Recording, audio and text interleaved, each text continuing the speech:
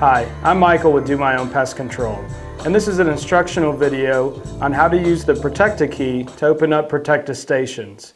We're going to demonstrate that right now. So every order of Protecta stations that you order off our website that requires a key will come with a key. This is a Bell 2-prong key for Protecta stations. It'll work in rat and mouse stations that require a key. As you see here, there's 2 holes and the key is a 2-pronged key. What you want to do is have the station facing with the back towards you, like I have here, and you just drop the key into the holes.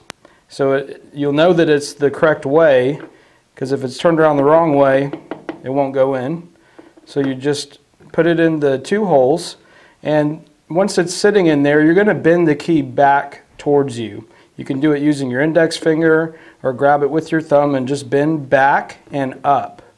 Once you pull up, it's releasing the mechanism that keeps it locked. Just hold this one side up, put the key in the other side, bend back and up. That's how the lid will release. You can go ahead and monitor the station, replace it with bait. When you're ready to close it, it just snaps back. You don't need the key to lock it. You only need the key to open it. Drop it in, pull back and up. Back and up.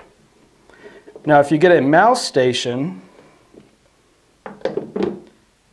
most of the mouse stations only have 1 keyhole. Same procedure.